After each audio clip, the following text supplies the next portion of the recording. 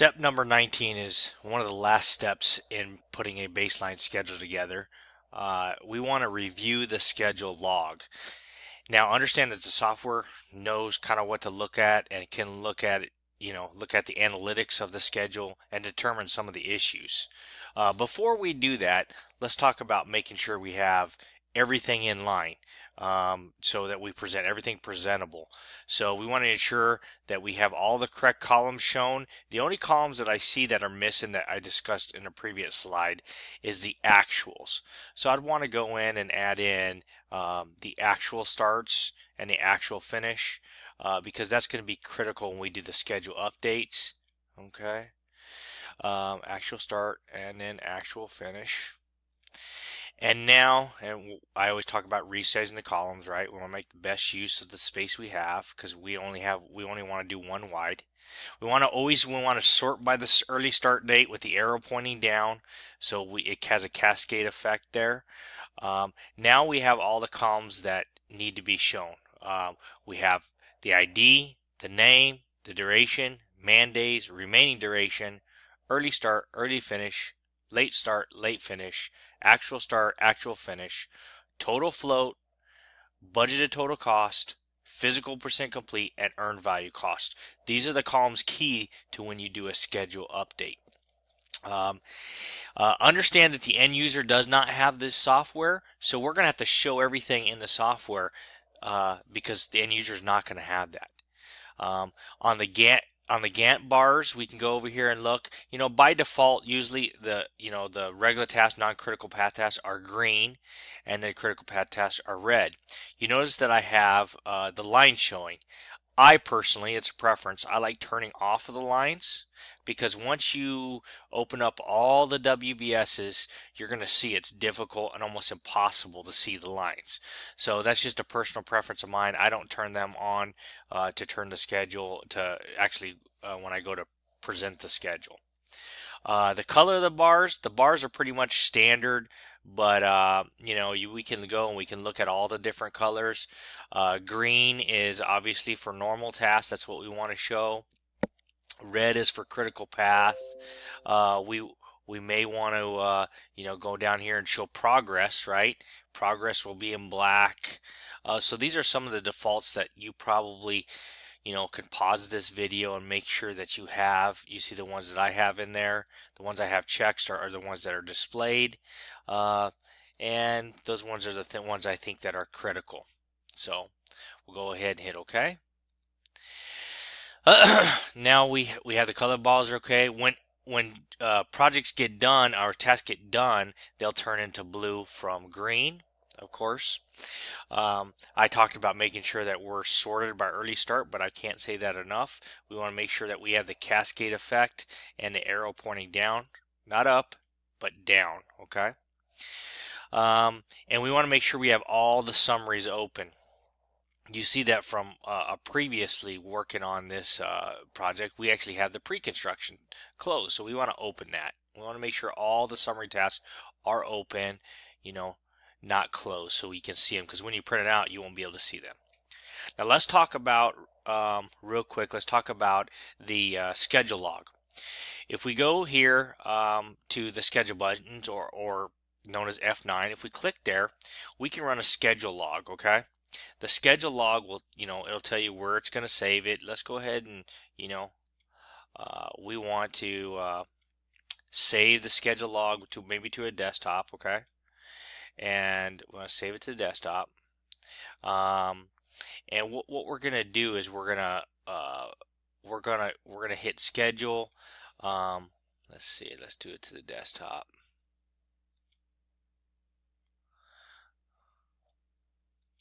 So we're gonna make sure that path name is correct, and we want to overwrite the existing, and we want to hit schedule. And what that will do is that'll create a scheduling log. And how you can tell where that scheduling log is actually at is you look at the path name here. I'll go here to my documents, schedule log. So I'll go into and I'll look in here and I'll say, all right, where is my scheduling log? Okay, it says user Scott Arias -ace /documents, right? So I go to my documents folder, and I'm going to look to see there's my scheduling log right there. So I just followed the path name, found the scheduling log. I'll open it up. This is a notebook, and you probably couldn't, you weren't able to see this because it's off the screen, but that's how I was able to find through the path name where the scheduling log was at. You just follow the path name. So this opens up the scheduling log. Now the scheduling log just goes through, and you want to go through it and say, okay, it goes through all the information. It says, is scheduling? Yes. Is it done? Is it leveled? Well, we don't have any resources in there, so that doesn't apply. Do we ignore relationships to and from other projects? We didn't have any.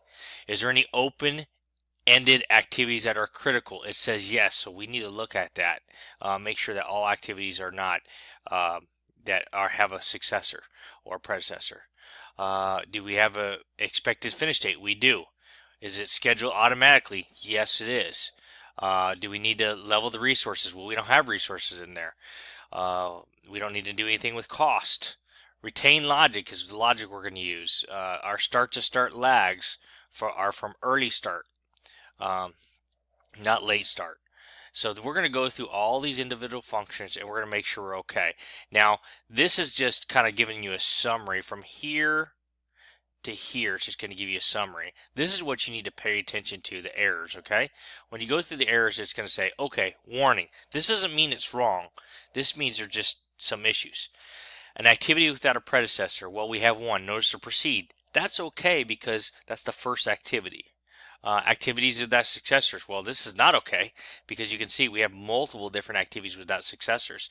We should only have one, and that's that one right there.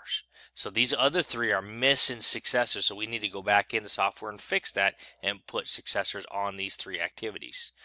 Add a sequence activities, 0. Activities with actual dates. Well, it's baseline schedule. We should have no actual dates whatsoever. Milestone activities with invalid relationships, 0. Finish milestones. Predecessors have different calendars, 0. Scheduling leveling. This has to do with more resources. It has the data dates. This is information pretty much. Exemptions. It tells you what the critical path is, what activities are on the critical path. So if someone were to ask you what are the critical activities, you can simply just go in here and and copy and paste it.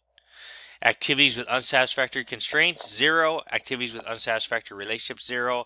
And activities with external dates, 0. So it's always important to kind of review this because you want to make sure that these are not necessarily wrong. It's just warnings for errors and stuff. So it's going to tell you any issues that you may have wrong within the schedule. Okay. Sometimes we need to run this schedule report and print it just to show that we've ran this report. So that covers running the scheduling report. So in summary, we've gone ahead and we've reviewed the schedule log. We ensure the correct columns are shown. We understand that the end user doesn't have the software. We need to provide that information in a PDF format. We want to make sure the Gantt bars are color coded correctly, as I've shown you previously. Turn off the predecessor lines. Sort by the early start date, and we want to make sure all summaries are open. Remember, if we go ahead and we map this, we can figure out where we're gonna go ahead and save it to, and we can save it to save it to a path name there, and then once we run the scheduling report, it'll hit it. And here's another thing you can do too. This is interesting. You can also go view log. You can automatically just view the log without saving it. That's probably easier to do. So a lot of good information in here. A lot of information that I've previously shown you. It's important to go through it and understand what it means, correct it. Through all the videos that we've gone through up until this point, you've had a chance to understand everything that's going to be on the log. So go through it, look at the issues that it's bringing to place. And remember, it talks about issues. These are not errors necessarily. They're just issues that we need to address and recognize. So remember, the software is only as smart as we are, so we need to make sure we understand what's going to be on this view log. So that covers step number 19, reviewing the log.